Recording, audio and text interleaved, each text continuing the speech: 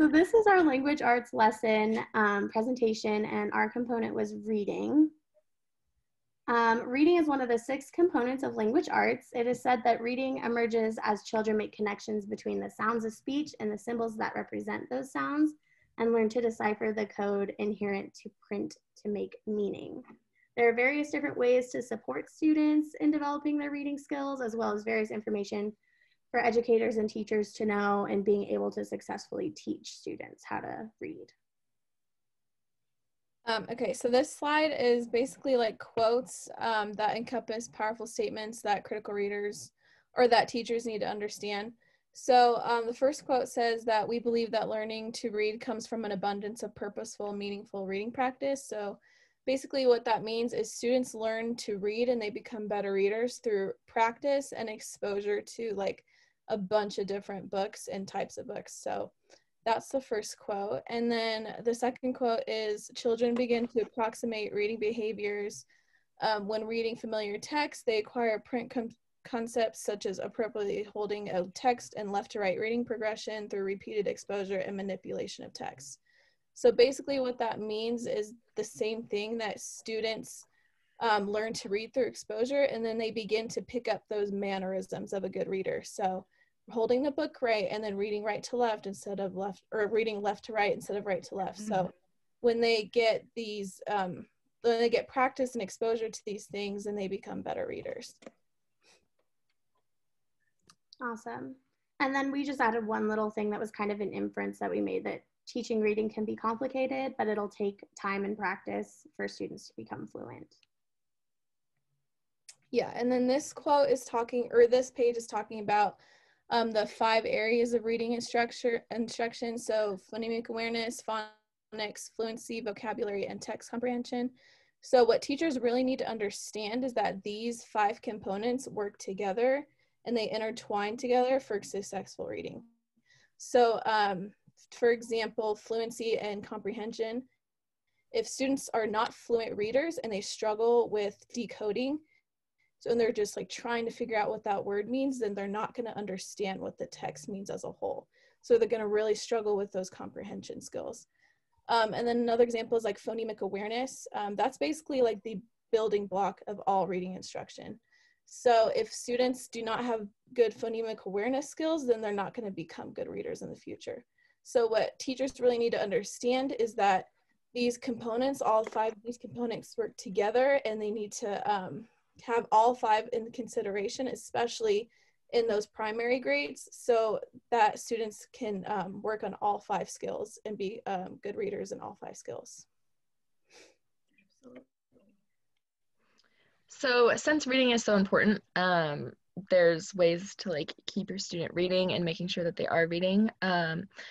Students need to have access to books that are at their reading level in order to get the most out of their reading. A way to figure this out is the 5-finger rule. That is, you have your kid pick their book that they want to read, open it to a random page, and read 1 page. If they, while they're reading, they have to put 1 finger down if they don't know a word, and so on. As they continue, if you have 0 to 1 fingers, you put a finger up, then it's too easy for the student. If you have 4 to 5 fingers up, then it's too hard, and 2 to 3 is the right fit. Another thing is if your students are going to be reading, they want to be interested in the book that they are. So for example, if your kid's not into fantasy books and you give them a fantasy book, they're most likely not going to want to read it. So that's something that teachers need to look for. Another main idea teachers might need to understand based on the state that they're in is the science of reading, which is something that Colorado is using. So we got a lot of this off of the Teaching Reading in Colorado PowerPoint from Professor O'Brien. So the science of reading has a main emphasis on the phonics approach. There are multiple strategies in learning how to read. So that's where the 3 cueing system comes in. So like the semantic cueing system is like, does that sound right? Syntactic is, does that make sense? And graphophonic is, does that look right? It says that we use systematic phonics instruction. So lessons are organized from the most simple to the most complex, and new skills are built off of previous learned skills. right.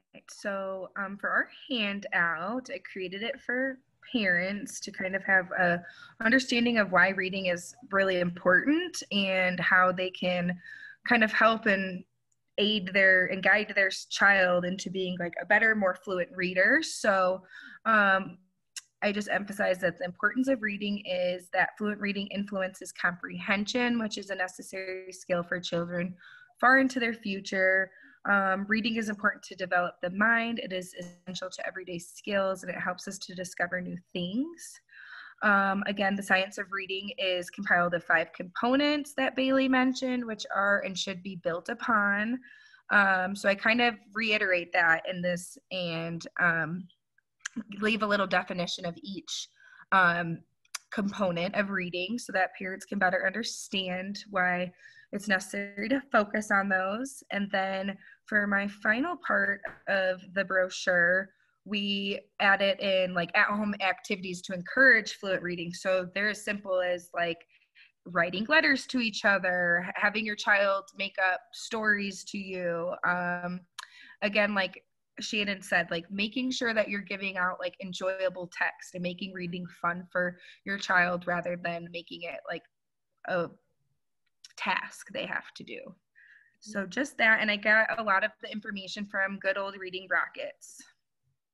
Yeah, and I think that handout is helpful for parents, and then it'd also be helpful for like future educators kind of just to refer back to remember. Yeah, absolutely.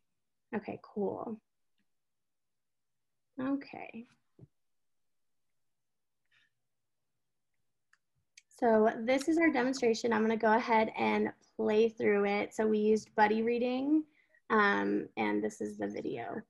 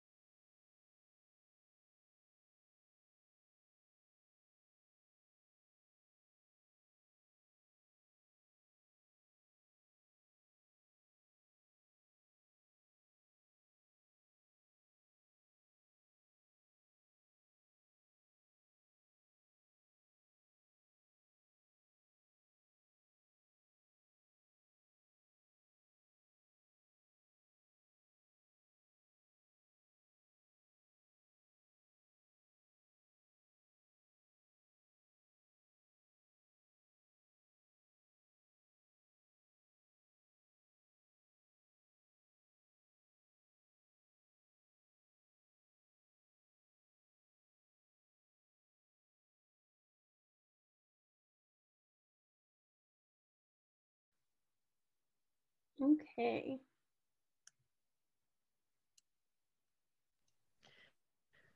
So our conclusion is that after viewing the presentation, some of the key takeaways that you could take away from this is that language arts component reading is made up of 5 areas of instruction, which we have on the handout and on one of the slides in here. And then we also have that reading goes hand in hand with all of the other language arts components in order for the students to excel in all of them. They go hand in hand with each other.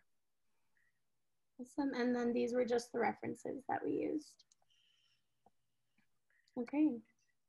Cool. You guys think that was good enough? Yeah. Mm-hmm. Absolutely. Yeah, I think I really should have turned my camera off during the video. The video.